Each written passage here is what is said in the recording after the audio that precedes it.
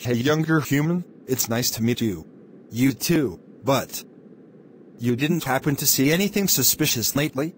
No, I don't think that anyone else in the group has the same thing as I do. Dude, what do you mean? Your sister showed me one of the videos with my friend doing the similar thing that you do to your siblings. That must have been nice. Phew. Good thing that I've just told you this without flipping out. Otherwise, Serena would have to have a say in this. So, at what time do you want to be hypnotized? I don't know about any of that. My mom thinks that it could lead you to see demons. Not with the one that I would do on my siblings. You don't tell her that you've done that to me anyway? Sure, just giving out kisses just to be nice. By the way, what seems to be going on? Nothing much, just trying to hypnotize you. What?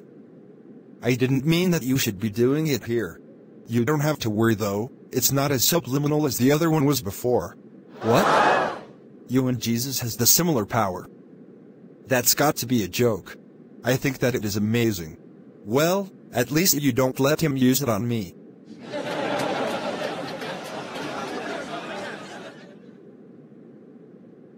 No, seriously, I'm not sure how he was able to get in your room and to read one of your magical books.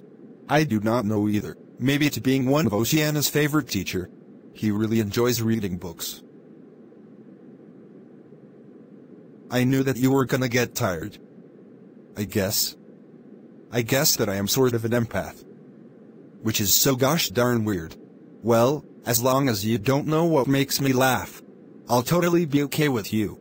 Yeah, we'll have to see about that.